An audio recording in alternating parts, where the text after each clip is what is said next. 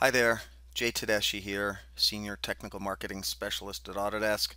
Today we're going to take a look at dynamic simulation in Inventor Pro 2016. I'm going to start by activating a level of detail rep, which eliminates or suppresses components that will not play an active role in the simulation. Once the simulation environment is entered, the simulation player dialog box appears, and I'll start by setting the duration of the simulation to half a second, and we'll leave the default intervals at 50. That's the level of detail of each time step interval in the simulation environment itself. Next up, we're going to edit this joint here, the prismatic joint. Now, the reason we're doing this is to set the reference frame for both the assembly itself and the components that are going to be in motion. Those should have a common origin for the reference frame, which they now do. So once that's done, we can now go in and begin to basically take the steps required to build up this dynamic simulation. Now, as this part right here is going to be sent, the forces that we're about to determine through the dynamic simulation are going to be used for a stress analysis run to ensure that this part can handle those loads. So what we're doing right now is prepping this part using the export to FEA functionality, and we are mapping the joints to each of the faces on the model where those joints where the forces from the motion or the forces from the simulation on those joints will be enacted.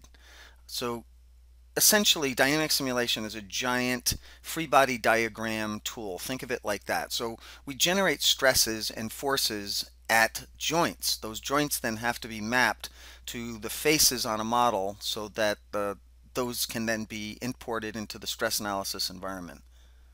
Next up, we're going to specify a 3D contact joint.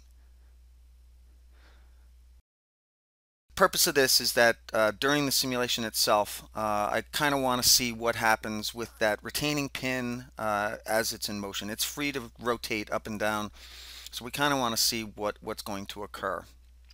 The next step is to use the input grapher to set the imposed motion for these joints, for this joint in particular.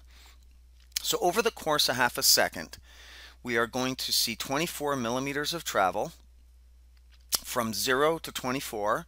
We'll specify the nature of that travel. It's not going to be an abrupt switch from 0. It's going to be, it's going to start to slow down a little bit as it reaches its peak, and it'll slow down a little bit as it returns. The next step is to define what happens on either side of this. This is not a single motion, this is a cyclical motion, and we'll define that by specifying that the range out of bounds of that half-second time interval that we're looking at is a cyclical environment. Once that's done, we essentially just hit play, and the simulation player will now move all of the components based on the assembly constraints and joints from the assembly environment, which have been converted into motion joints here in dynamic simulation. And in a moment, we will be able to see the results of that simulation with the output grapher. So let's go ahead and open that up.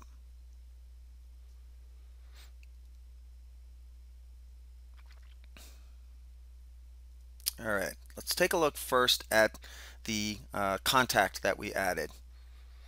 Now, I basically, there was no, this isn't going to have any effect one way or another on the results of the simulation, but for the purpose of just showing the capability of, how much information I'm able to extract from the model, I wanted to show you that, we are able to look at things like vibration based on motion.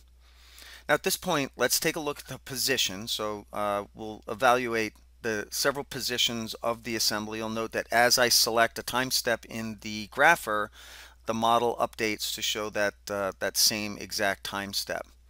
Now if we search for the maximum stresses, the maximum force, obviously it's right here at that peak moment, and we can look at the curve properties for that. We can look at the median, the average, the maximum.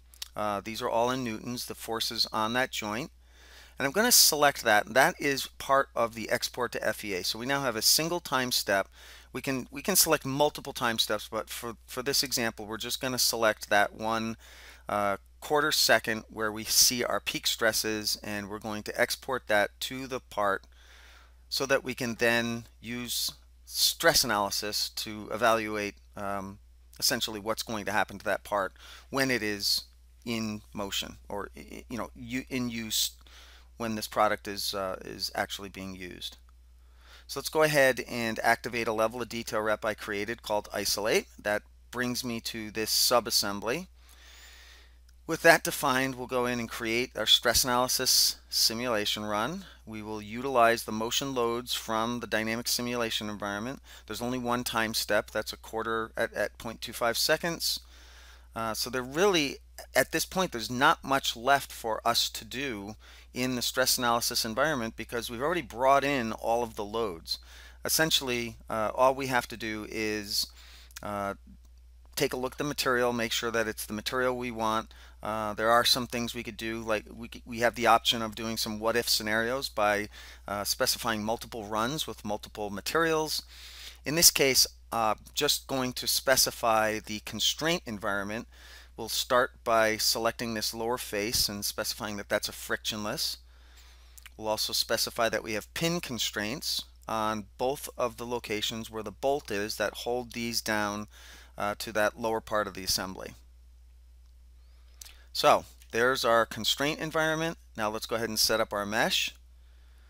We'll start with a 1/16 of an inch average, or 1/16 of a millimeter average size, a minimum element size. We specified we wanted to use curved mesh elements, and with that we'll go ahead and mesh our model.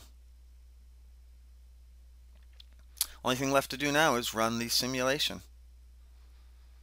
And very quickly, obviously, because it's not that big a model, we can see that we have acceptable stresses, more than acceptable factor of safety.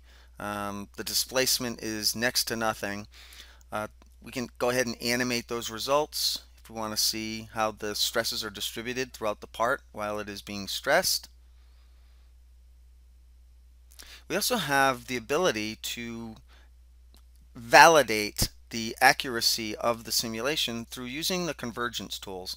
Now, what the convergence tools allow us to do is to iteratively look for convergence on an answer. So essentially what this tool is going to do is run iteratively and refine the mesh in the areas with the highest stress until it either does or does not achieve convergence. And it basically is looking to see if it's arriving at an answer. And as you can see, that curve is leveling out. So after 3 iterations, it stops and determines, yes, the solver is converging on an answer, so these are valid results.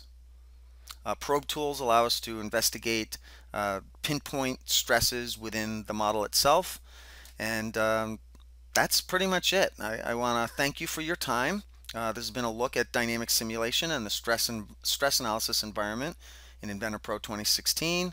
I hope this was useful, and I look forward to working with you again very soon. Bye-bye.